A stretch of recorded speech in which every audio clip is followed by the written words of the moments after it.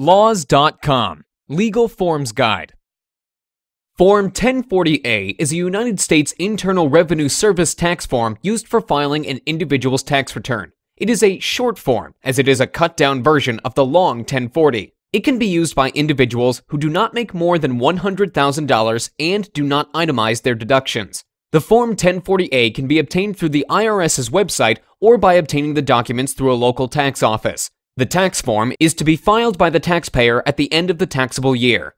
First, enter all of your personal information in the top set of boxes on the form. Include your name and social security number. If you are filing a joint return, you must also include your spouse's name and social security number. State your contact information, putting your address and foreign nation information if residing outside of the United States. Indicate your filing status in the proper box below your contact information.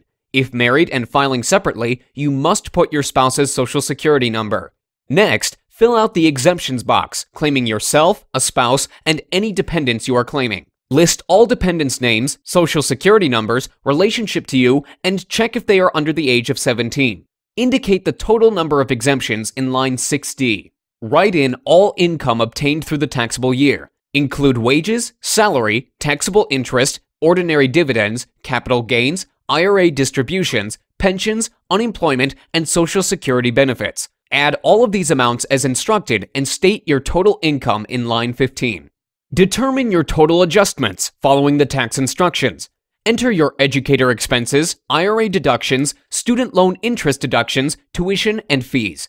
Add these totals together and subtract from your total income. This will determine your adjusted gross income.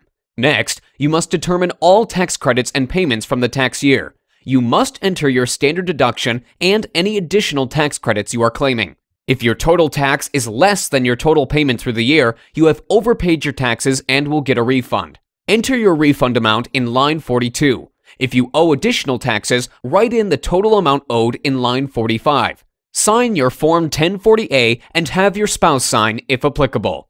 To watch more videos, please make sure to visit laws.com.